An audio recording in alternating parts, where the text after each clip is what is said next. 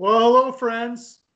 This is Pearl of Wisdom, and you're listening to my NHL Pearls of Wisdom, and this is Payton on the radio. Friggin' awesome. Love having him on. Payton, how's it going over there in the Calgary? It's going pretty good. It's looking really nice out today, so I'm enjoying myself. And it's my last day of school. I'm off for winter Woo! break. Just gotta Hey. hand in my last few assignments, and I'm all done. How you doing? Yeah, it's warmed up here in Edmonton. It was cold yesterday, but we barely had any cold weather. But before you take off and you just think we're having a conversation, we're going to be doing some trades here. Uh, we are our good friend and confidant. I just like to say that word. I don't even know what it means. Um, John from Off the Wall Hockey, who we have on all the time, and he's doing a pretty cool series. You might want to check it out. He's taking trades for certain players in the league. He did Lion A once. We could probably do that one on the Lion A on this one after this. But he just did, the next one he did was Dumba, and he asked all of his fans, which he has like, I don't know, he can't even beat them off with with the stick. But they write in and he picks one. You're not going to believe this. I was giddy like a squirrel. I'll tell you what. He picked one of mine. Yeah. Woo. And I know he picked one of my trades. That was unbelievable. So it was fun. Go check out. I'm not going to tell you what it is though, because you got to go look over. And there was a bunch of them that he picked, and then he talked about it. And you know what? We thought he's so cool. He's one of the cool kids for sure. And we thought we're going to do that too. We're going to do that. We're going to try to be like John. Yeah. That's not going to work, but if you're going to try to be like somebody, be like the best, right?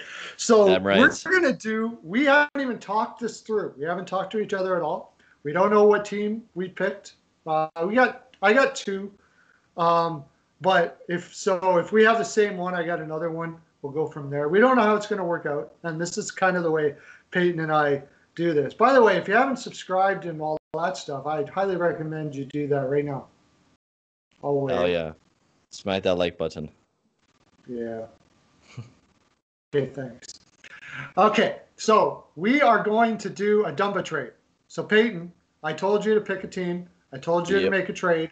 And then I was going to react to your trade, and then you're going to react to my trade, and it's going to be so much frolic that we're not even going to be able to handle it. Okay, so what is your trade, my friend? So I was looking over some stuff. I had two teams kind of going down to the wire. Now, I guess with Matt Dumba, there's so many rumors about him being overpriced, and I definitely believe it. I think Minnesota is racking up his price, but I think the best team for Matt Dumba to go to is the Vancouver Canucks. And I'll tell you why. They need a right-handed defenseman. Tyler Myers, I don't know what they were really thinking there. It was kind of a really dumb move to pick up Tyler Myers. He's an older defenseman, especially locking him up for the 5 years that they did. And right now they got Jordy Ben up in that top four as well. They definitely don't got the greatest looking defensive core. Especially they picked up Nate Schmidt, which was really nice pickup for them. But Matt Dumba could be another guy that could help out the future of that defensive core. Problem is they got money problems. But if you really think about it, in the future for this Vancouver Canucks team, you lose Edler probably next year. You have now Dumba, Myers, Schmidt, and Quinn Hughes, which is a pretty solid defense core for the future of this deal. Now, players that are going to have to go back, I feel like this deal is going to have to wait a year. I feel like that's what's going to have to happen for the Vancouver Canucks because of the fact that they got no money. They are getting Sutter, Pearson, and Barchi off the books, but they also have to still pay Pettersson. But the way that I can see this working is if Minnesota takes someone back, like a Roussel or a Beagle, and take one of those players back. I think probably either a second and third as well in the deal. But I think the way that I'm going to build this deal is have Jake Virtanen go back with a second and third, and maybe a J Beagle to kind of even off the cap a little bit for this deal. You might see a pick come back from Minnesota as well, going over to Vancouver to kind of even things up. But that's the trade that I built.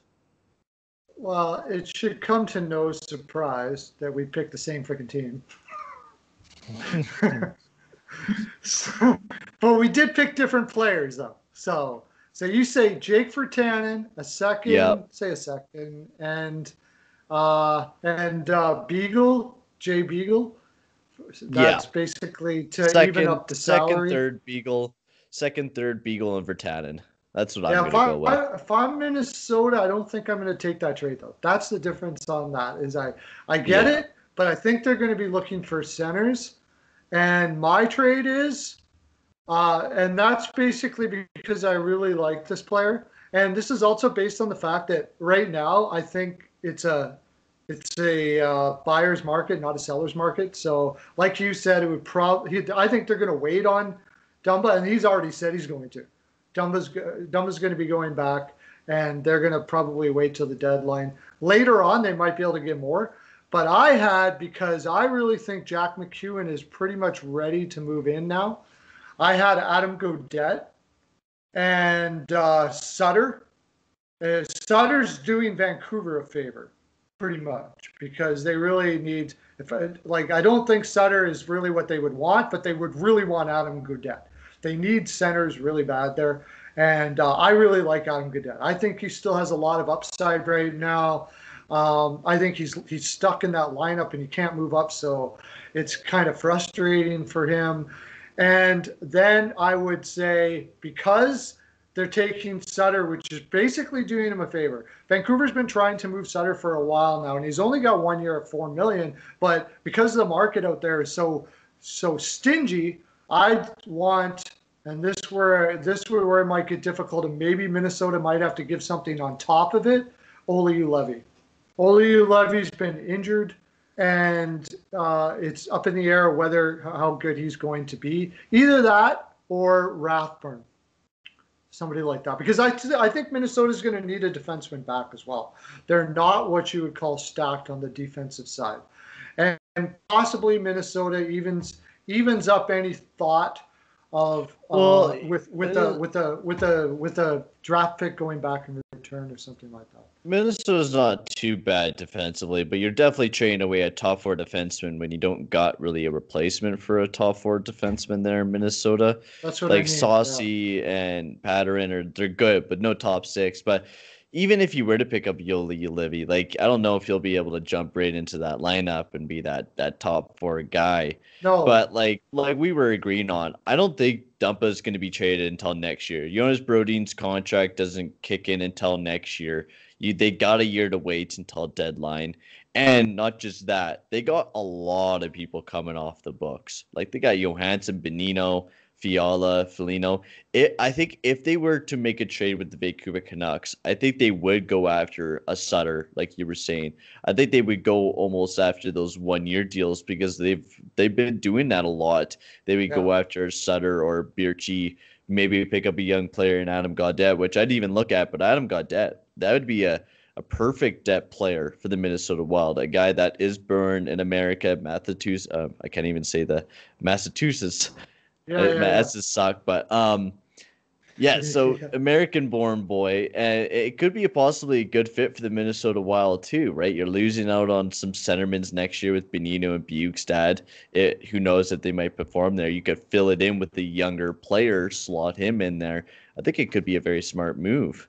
Yeah. I think he can be a second line center still. Like he's 24. Mm-hmm. Give him some time. I like his skill. I like his determination. He gets lost in the defensive zone quite a bit still, but I mean he's improving. Like he shows to be a player that's willing to learn and grow. And I just like him. It bothers me that he's stuck in that Vancouver lineup, to tell you the honest truth. I don't think he's well placed as a third line center, and I think they know that. And if they could pick up a guy like Dumba, using him as a carrot, I think that's something that might work out well. I looked at Virtanen too, by the way, because they've been trying to trade Virtanen for quite some time. And you know what? I don't think Jake Virtanen wouldn't be a bad player to go over to Minnesota either, if you really think about it. Like Zuccarello hasn't been that healthy lately. And I mean, they're probably most likely going to be playing Marcus Johansson as a centerman. I know we all disagree on that fact. I think we all agree that he should be a winger. But we all know he's going to be playing that wing, and you got Parise, Zuccarello. Zuccarello always gets injured. Then you got Filino and like Kaprizov. Will Kaprizov play good next year? Who knows? I mean, he's I ripped it up in think the KHL. He's been I talked think he about as a will. guy for the Calder. Um, I think a lot of people are saying maybe Kaprizov. I know maybe Kaprizov over Laforane. Laforêt will he because not like the Rangers looked so great this year. The Rangers look about the same as last year, and they definitely don't look like they did very well to improve themselves defensively. They picked up Jack Johnson, um, but yeah, for Kaprizov, I think he could almost be that point per game guy. Yeah, Um, Matt Dumpa, I think for the Vancouver fit, Matt Dumpa would be a perfect guy for Vancouver. I think so Like too. Yeah. he, playing him alongside of a Quinn Hughes, and if Travis Green is able to kind of coach Dumpa into playing a little bit better defensively, it could be a really good, solid core. It really could. Yeah, I agree. I totally agree with you. And now, and like Myers would go down into the third pairing, and uh, like well, you and I are both analytics guys, and I don't need to see the analytics to know that Myers' analytics are poor. Was very bad contract, but I don't mind him in a 5-6 spot. I'd say I'd say he has a lot of value in the 5-6 spot because he's got the size That's and what he did in speed. Winnipeg. Yeah, That's where he excelled in Winnipeg. He really yeah, did. Like yeah. I when Tyler Myers was in Winnipeg, I loved him there. Like he definitely wasn't the greatest defenseman, but the money he was making, it wasn't like it was a killer, right? Well, oh yeah, 5.5 is it was the same type of deal, 5.5. But he was Yeah, playing in that top six role right behind Truba. yeah. He's one of those players though is weird though. He does have very high value on a 5-6 because there's a lot of things there's a lot of things he can do that his Hmm. opponents that he'll be playing against in a 5-6 role usually can't do. So he can stand out in those spots, right? And it looks really good. So I put him down there and put Dumba up there, and you're looking at a pretty darn. I think Edler will come back again. I think it's just at a lower price, but you're looking good. It's looking good. So, anyways, what did you have another team? Yeah, I have another team. Hell Okay, yeah. let's talk about our second team since we both agreed on the first team. Watch, we'll agree on the second team. My second team is the Winnipeg Jets. That's my Okay, second team. good. We have two different second teams. Perfect. So Okay. I think because I was watching the video of John's, and I did like the kind of like the deal of sending Matthew Perrault. Now I don't think it's just has to be Matthew Perrault in this deal. I think maybe like a Jack Raslovich might be a guy. He's been rumored to go back. I think if you trade Perrault and Raslovich, Raslovich is a guy that honestly does not look that bad. He is getting better. He's a younger guy. He's a little bit underrated, and he's had some ups and downs throughout his career.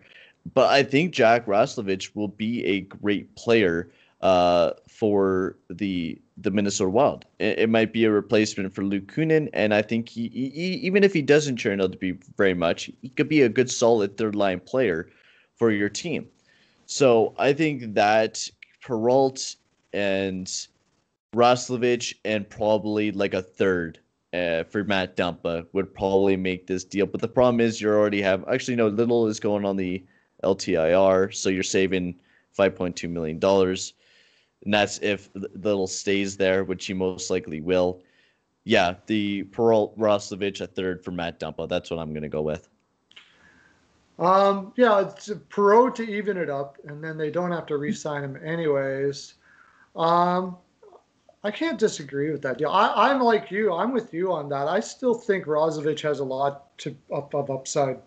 He's Mm-hmm. just kind of been buried in that Winnipeg roster. Their top six is pretty fantastic, And and not just that, well, their top six has been like injured. Like last year, like he was playing up in the top six. It was just injuries upon injuries. So you're having like Andrew Cobb playing on the second line and Rajslavich playing center because you have Shifley out of the lineup, and they just need to stay healthy. And that's I think that was the reason why they lost against Calgary too, and was their injuries. Like Rajslavich, I think if he's playing in a good spot and has good line mates alongside of him, I think he could do very well.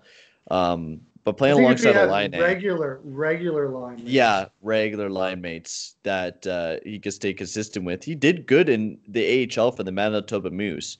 He just hasn't been able to translate that to the NHL, which he did pretty good this year with 29 points. So he's only going up from here. It doesn't appear that he's a center. It looks like he's probably a winger. But when I've watched him fairly intently um, because I've seen him as a player that might be getting lost on the lineup, so it would be a great pickup for say the Oilers. Although in the same division it wasn't likely, but I think he's got a lot to give. I don't mind that deal. I think Perreault can add a lot of value to it. He's one of those weird guys that plays a whole bunch of different roles. One of those utility players that can play all different positions, doesn't complain, can play. You put him on the fourth line, he won't say a word. You play him 10 minutes, he won't say a word. You play him 15 minutes, he won't say a word. He just plays. I like him that way. He's a good overall utility guy. He probably would end up not being re-signed. Maybe it depends. It would depend on a lot of things, but I don't mind the deal. I think it's all right. The only thing is, again, I think that Minnesota's depth. If they don't get a defenseman back, I said you Levy, not because of what they need now, but somebody that can play if somebody gets injured. Because Hmm. Minnesota's in trouble if injuries start happening. They really don't have much in their prospect pool or minors pool that you want to bring up and say and feel comfortable with. So that would be about the only thing. Even like a Tucker Poolman, who at least has played in the league or something as Yeah, a throw-in or something like that. Okay, yeah. my team then, and I did think about Winnipeg as well. My team was, and I have my first was way higher. Vancouver was my first, and then is way down after that. My team was the New Jersey Devils, and my thinking was that Pavel Zacha, Will Butcher, and maybe a pick or something like that. Two players that have kind of got buried in New Jersey. They really could use, I think, a new scenery. Maybe Will Butcher's defensively has not progressed well, and I think they're dissatisfied with them. I also think they're dissatisfied with Pavel Zacha. The problem for New Jersey side of things is they don't have any centers over 6 feet if they trade Zacha. Well, I guess but he hasn't really. McLeod hasn't really ingrained himself into the league yet. So there's not much. Losing Zacha would be a big loss for them, and they'd have to replace it some other way, I think. But they do need defense uh, still, even though they picked up Murray and stuff like that. And he's that type of player. He's a Lindsey Ruff type player. I think Dumba's a I don't Lindsey Ruff know. type. See, with this deal now, they would have only two left-handed D-men on the team. It would be your whole top four would be three right-handed defensemen, which would that work out? Damien Severson and PK really they mostly stick to the right, and Dumpa mostly sticks to the right as well because that's the type of parents they got in Mini. So I don't know if it would necessarily work for the New Jersey Devils core unless you were able to get rid of PK Subban or a Damien Severson, but Severson's not that bad.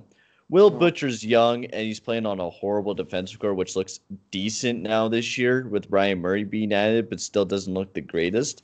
Matt Dumpa, I don't know if it would add very much unless he falls right in perfectly to the Lindsey Ruff plan and he plays really good defensively. But Matt Dumpa is a big time offensive guy and be the same type of player as a PK Subban. You would have Yeah. two big personalities on that team now. I don't know if it would, I guess, work for New Jersey. Yeah, I think in the long term, Subban's probably not going to be there. I also No. Ty Smith will be taking an LD Hmm.